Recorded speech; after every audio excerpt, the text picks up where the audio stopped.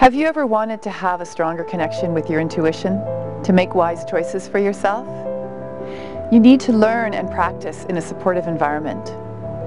My workshops bring you together with other like-minded women to learn and grow in your self-confidence, ease, and trust of your intuition. Here in Workshop Wisdom, you'll find some of those inspirational insights that we share.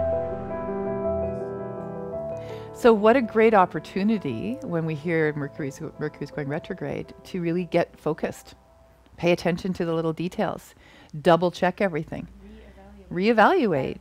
That's the energy of Mercury going retrograde, is pay attention.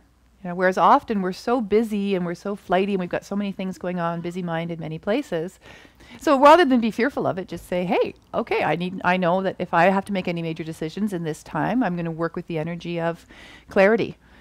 And I'm going to, and if Mercury retrograde comes over a new moon cycle, then that's a great time to let information come in. Don't make the decision yet, but allow for the knowledge to come in, the information to come in, and then you've got the ability to make a choice once you move into the full moon, which is all about release, which is what a choice is.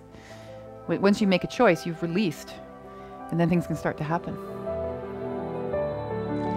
Lots of laughter, sometimes tears, always learning and growing. This is the work that I do, and I would love for you to join me. I'm Megan Edge, Master Healer, Educator, Author, and owner of Psy-Chick Healing Studio. I would love to connect with you.